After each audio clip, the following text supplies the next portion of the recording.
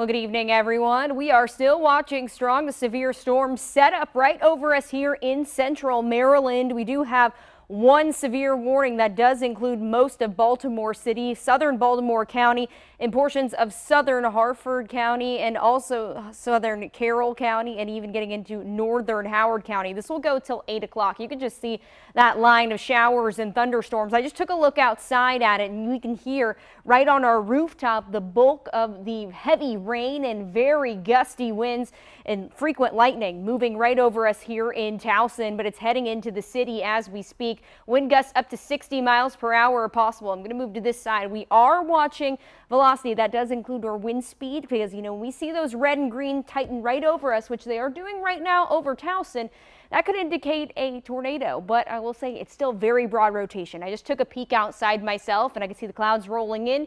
You could see them turning in the upper atmosphere, but nothing at the surface, so just something to keep an eye on. We do have a tornado watch in effect till 11 o'clock this evening. That goes for central Maryland and across the eastern shore. I'm just going to let you know right now, I do think once we get to about 8 o'clock and 9 o'clock, it should be gone for most of central Maryland. It'll push over the eastern shore, and a lot of that juice we need to really flow those storms is just not going to be there. And keep in mind, after these storms, well, we see much better skies ahead. Temperatures drop back into the upper 70s, and it looks like as we get into the weekend, we finally dry back out. Stay with us for more news and weather here on WMAR.